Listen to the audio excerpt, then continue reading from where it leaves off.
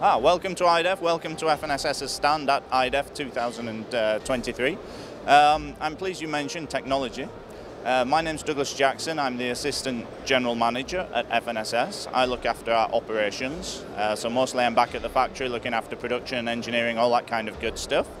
And on the subject of engineering, behind me you can see our hybrid tracked vehicle. We've been developing this technology for the past 2 or 3 years, and we're pleased to display it at IDEF for the first time. This morning we had a presentation by our General Manager, Niall Kurt, where he was talking about the technology to the media, so it's fantastic that I get to talk to you guys and also talk a little bit about this.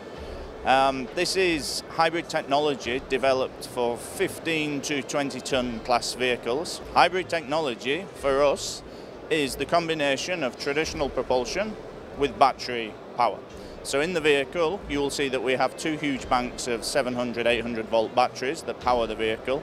We have a conventional engine that provides the generation power for the batteries.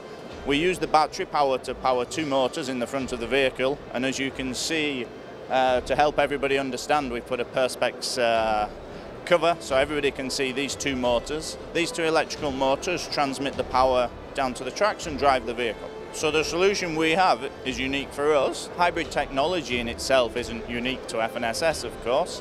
I think what we bring to the market with this vehicle, this is our production tracked weapon carrier vehicle that is in service with the Turkish land forces, and we've taken an in-service vehicle and inserted hybrid technology. So we bring our armoured vehicle design and manufacturing capability. We can package, this isn't just a technology demonstrator, this is an iteration into what potentially could be a product in the future. So yes, we definitely envisage continuing our internal R&D investment so we can take this technology beyond 20 tons. The next step for us is to target the 30 to 40 ton class in the future. So at the moment we envisage this vehicle going into trials later this year, and we will learn a lot as we trial this vehicle and understand the technology. The next iteration for us will be upper weight class, and yes, who knows, we could end up with main battle tanks by the end of our R&D process. Yes, there is many technical advantages. One of the things we've done in this project is we've mapped the characteristics of a tracked vehicle with a conventional engine, so we understand the behaviours of the vehicle. As an armoured vehicle manufacturer, that's one of our core competencies, so we can then understand how to use the hybrid technology so we replicate and improve on what a conventional drive vehicle will do. Obviously, having 2 banks of huge battery capacity in the vehicle improves the opportunity to integrate more advanced systems, more energy-hungry systems on the vehicle, which when you look around an exhibition such as IDEF, you will see suppliers marketing their wares in this area over and over again.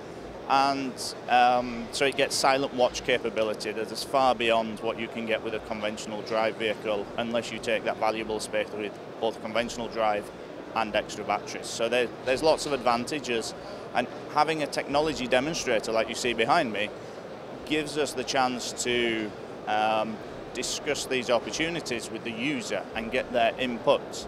And one of the things FNSS I think does very well is maintain its relationships with the users and get that feedback from the field and continuously evolve its products. No, for this technology demonstrator, the hybrid drive vehicle, we use a production vehicle chassis. So this is the weapon carrier 17-18 ton class tracked vehicle chassis that is currently in production with a conventional drive system in. So our intention is to develop a technology that is vehicle agnostic.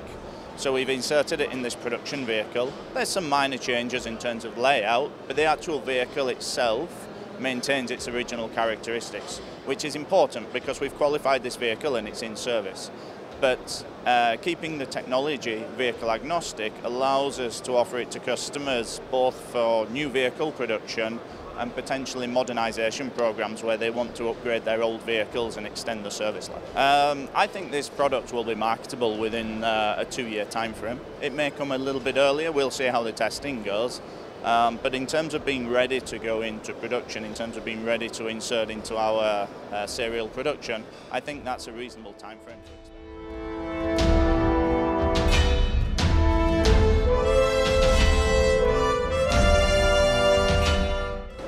So the 8x8 vehicle that you see behind me is the latest iteration of our PARS family of wheeled vehicles.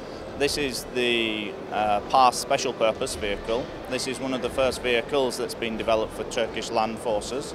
We have both 8x8 and 6x6 configurations in that contract, and we're just starting to roll off the first vehicles, and this will be the first of about 100 vehicles we will manufacture under that contract. So this is the APC variant that you see behind us. So this comes with a number of crew seats in the back. We can take a look around the back. You will see that it's armed with a 25mm remote turret. The turret that you see on the vehicle is FNSS's own design and is product agnostic, so we can mount that turret on all the different products that you see on the stand today. Yes, so there's some unique features to this vehicle that you won't see on our other PARS family of vehicles. The door that you observed is correct. This is a specific customer requirement for safety features. This is an evacuation door, so the crew can evacuate in case of emergency.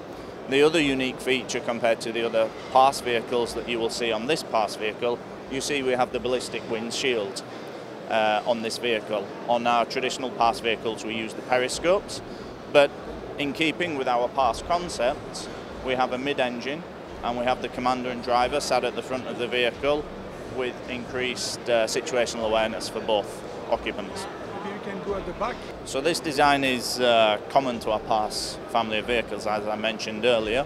The commander driver at the front gives increased situational awareness to those occupants. You will see as you come back into the vehicle, we have space for 8 dismounts in this variant, plus the gunner sits in the back of the vehicle. Because the weapon station in this variant is remote, you will see that the basket doesn't intrude into the crew space and maximises the crew space. This is a very high mobility vehicle. The 8x8 system gives improved trench crossing capabilities versus the 6x6 configurations.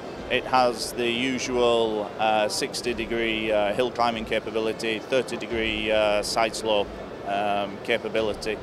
I think we get up to about 100 plus kilometers an hour in terms of top speed. It has hydro-pneumatic suspension, which improves the comfort for the crew. Just this contract doesn't have amphibious capability. Our PARS family of vehicles does have amphibious capability. It depends on what the customer wants. Yes, this vehicle, so the PARS SPV, the vehicle that we see behind us, we actually developed ourselves. We developed a 6x6 under our own R&D funding, and we've been testing that vehicle for well over 2 years now. So its characteristics are advanced, we understand the vehicle, and that's why we can put it into production with confidence about the characteristics. Thank you. There's no windows. There doesn't tend to be windows in the back of this kind of vehicle. That's mainly due to ballistic protection requirements, IED protection requirements. Situational awareness can be provided for the crew in the back via cameras, external sensors put into the vehicle and shown on screens. That's quite important in this kind of vehicle because you have the commander in the front and then you have the gunner in the back. So there's a certain level of communication systems that we put in the vehicle to give the crew that situational awareness they need. In terms of production, we're ramping up production of this vehicle now.